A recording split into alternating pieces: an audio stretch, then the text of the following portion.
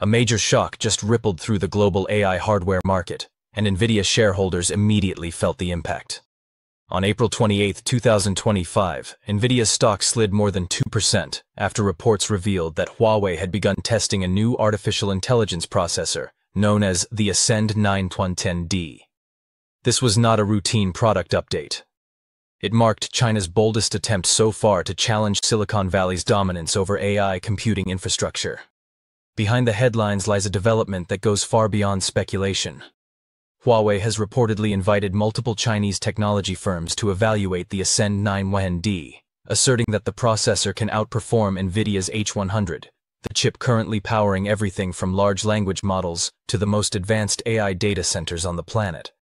While such claims often invite skepticism, the surrounding context makes this moment far more serious.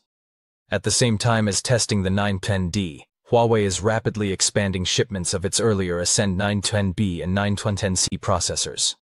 The company plans to deliver more than 800,000 units to customers that include ByteDance, the owner of TikTok, as well as several state-controlled Chinese telecom operators. The timing could not be worse for Nvidia.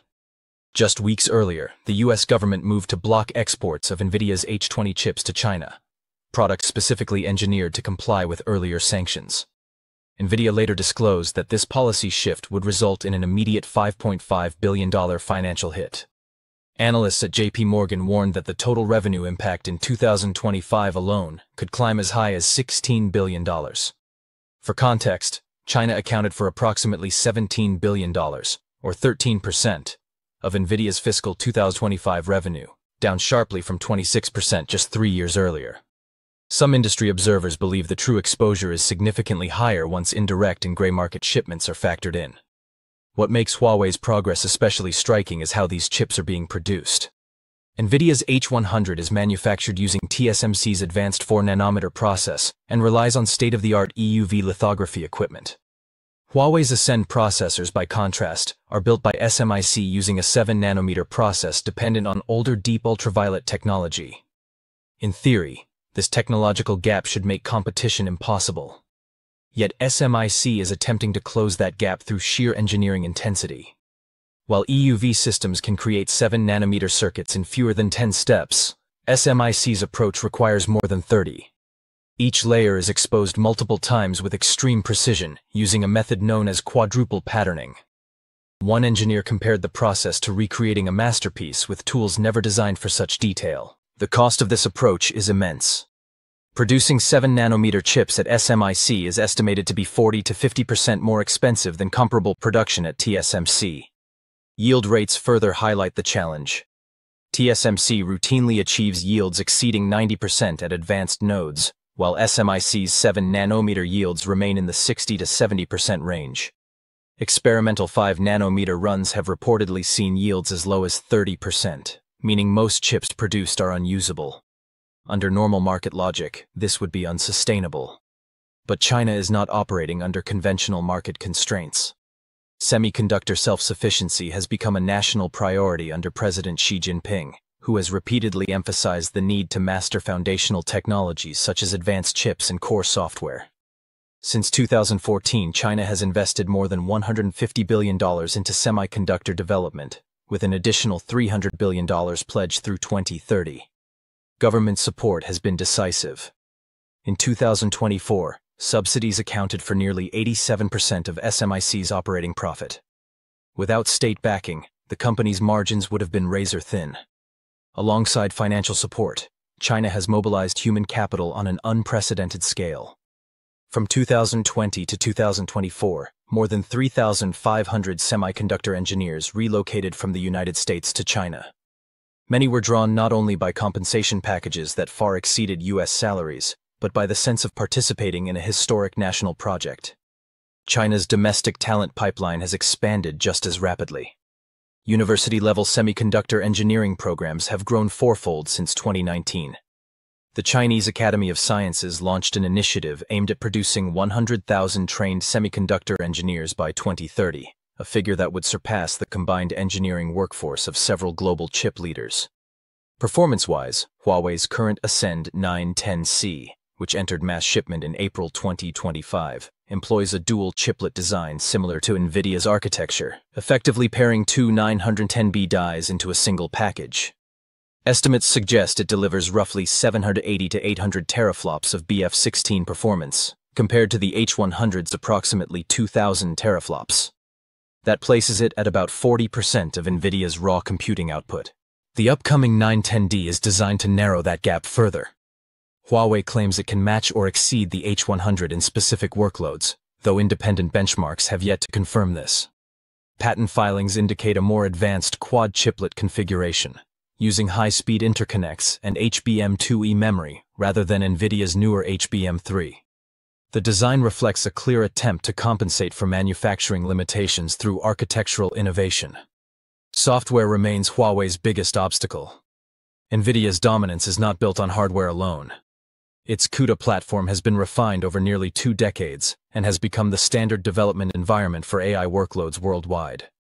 Huawei's MindSpore framework is improving, but it still trails far behind in maturity and adoption. While tools exist to translate CUDA code, performance penalties and compatibility issues remain significant, preserving Nvidia's system-level advantage. The geopolitical fallout is accelerating. Taiwan has taken the rare step of placing both Huawei and SMIC on a restricted list, requiring special approval for any business engagement. Japan has expanded export controls on dozens of semiconductor manufacturing tools. Meanwhile, SMIC plans to double its 7-nanometer production capacity by 2026, with 3 new fabrication plants expected to focus heavily on Huawei's AI processors. The reality is that Huawei's Ascend chips are unlikely to dethrone Nvidia globally in the near future. The performance gap persists, software ecosystems remain unequal, and production costs are exceptionally high. But that misses the broader point. This effort is not about short-term profitability. It is about China constructing a fully independent AI technology stack, regardless of cost. In just 2 years, progress has been unmistakable. Since the surprise debut of the 7-nanometer Kirin chip in Huawei's Mate 60 Pro, SMIC has dramatically improved yields, scaled production, and shipped hundreds of thousands of AI processors once considered impossible without EUV technology. The deeper story is not whether Huawei can beat Nvidia head-to-head, but whether the AI world itself is splitting in two. What is emerging is a divided future. One ecosystem led by the West, and another built entirely within China, spanning silicon, software, and infrastructure. Every sanction and export restriction accelerates this separation. Even Nvidia's CEO has acknowledged Huawei as a serious competitor, noting that constraints often force innovation rather than prevent it.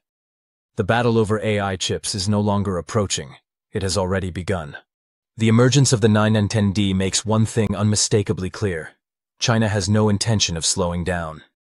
The semiconductor sector has just crossed a line many believed was unreachable. Huawei has quietly begun trials of domestically developed extreme ultraviolet lithography technology at its Dingguan site, with ambitions aimed squarely at 3-nanometer chip fabrication. This is not another inflated rumor. Independent confirmations, including validation from the Harbin Institute of Technology, verify that Chinese researchers have successfully generated the precise 13.5-nanometer wavelength essential for EUV processes. At this point, the achievement is factual, not theoretical. One of the most difficult hurdles in EUV development has been overcome, and the global consequences are significant. To understand why this matters, it's important to revisit how we arrived here. In 2019, sweeping U.S. sanctions severed Huawei's access to American semiconductor technologies. At the same time, the Netherlands-based firm ASML, long the sole supplier of EUV lithography machines, was pressured to halt deliveries to China. These machines, each costing well over $300 million, represent decades of refinement and the coordination of tens of thousands of ultra-precise components. Without EUV, manufacturing chips below the 7-nanometer threshold becomes extraordinarily difficult using conventional techniques. Industry consensus at the time suggested China would lag at least a decade behind, if it could close the gap at all. As recently as late 2024, ASML's own leadership publicly stated that China remained far from achieving EUV independence. That assessment is now rapidly losing credibility. Rather than replicating ASML's laser-based approach, Chinese engineers pursued an alternative path known as laser-induced discharge plasma. Instead of firing high-powered lasers at tin droplets, this method vaporizes tin between electrodes and triggers an intense electrical discharge. The outcome is identical: stable emission of 13.5 nanometer EUV light suitable for advanced chip patterning. This technique has already been demonstrated in laboratory conditions, surprising Western analysts who believed such progress was still years away. Patent filings from 2023 are now translating into physical systems undergoing real-world testing within Huawei's facilities. However, scientific success does not automatically translate into industrial readiness. Producing the correct wavelength is essential, but it represents only one piece of an enormously complex puzzle. A functional EUV lithography machine consists of more than 100,000 highly specialized parts. It requires mirrors with near-perfect reflectivity, precision optical assemblies, advanced control software, and a deeply mature supplier ecosystem. ASML and its partners took more than 2 decades to refine this integration. China has proven it can generate the light source, but it has yet to demonstrate a fully integrated EUV platform capable of sustained, high-volume commercial operation. That reality explains China's current manufacturing strategy. Huawei and its foundry partner SMIC are not yet using domestic EUV tools in production because such systems are not commercially available. Instead, they have relied on an extraordinary workaround: advanced deep ultraviolet lithography combined with self-aligned quadruple patterning. This method allows them to approach performance levels associated with far more advanced nodes. The release of the Mate 60 Pro in 2023 stunned analysts precisely because it contained a 7-nanometer chip produced under sanctions that were supposed to make such outcomes impossible. Yet this workaround carries a steep penalty. Yield rates for these DUV-based processes remain around 20%, meaning the vast majority of produced chips fail quality standards. In contrast, economically viable chip manufacturing typically requires yields exceeding 70%. At such low efficiency, costs multiply rapidly, making large-scale deployment commercially unsustainable. This is why EUV capability is the ultimate objective.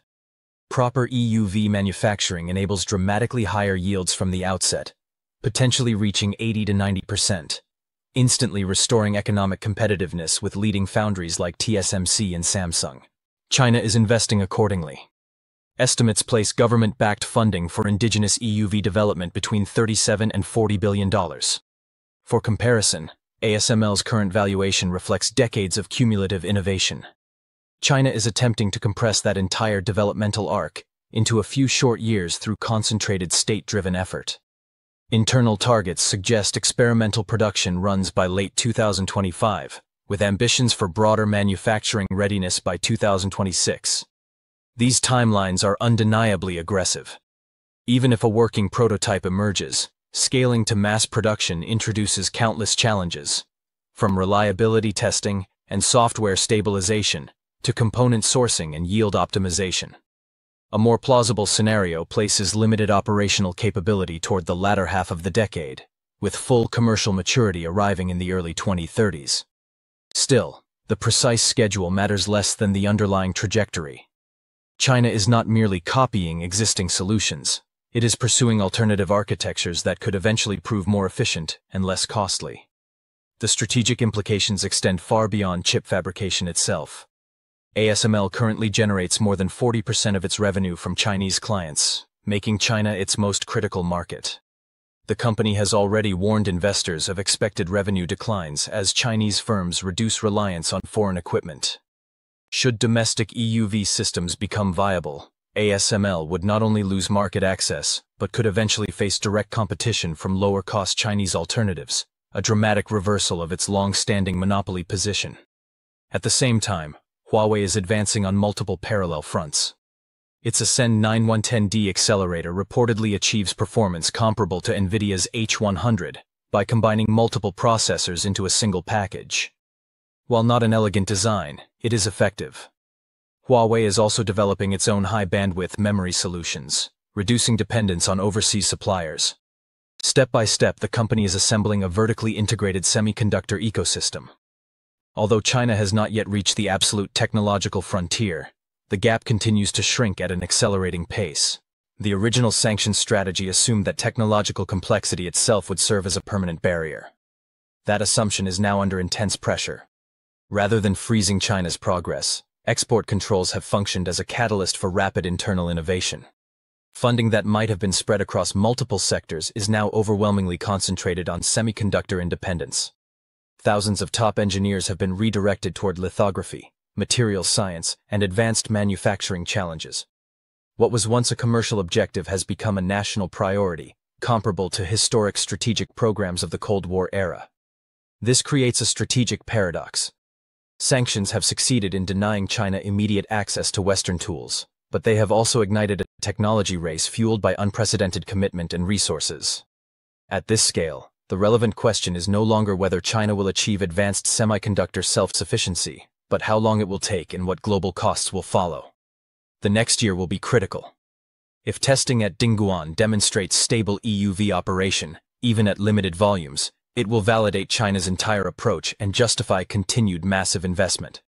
If persistent technical barriers emerge and schedules slip dramatically, it will signal that the challenge remains steeper than anticipated. Either outcome confirms one reality. The semiconductor industry has entered a new era in which technological dominance is no longer assumed, but actively contested by nations willing to spend whatever is necessary to control their future.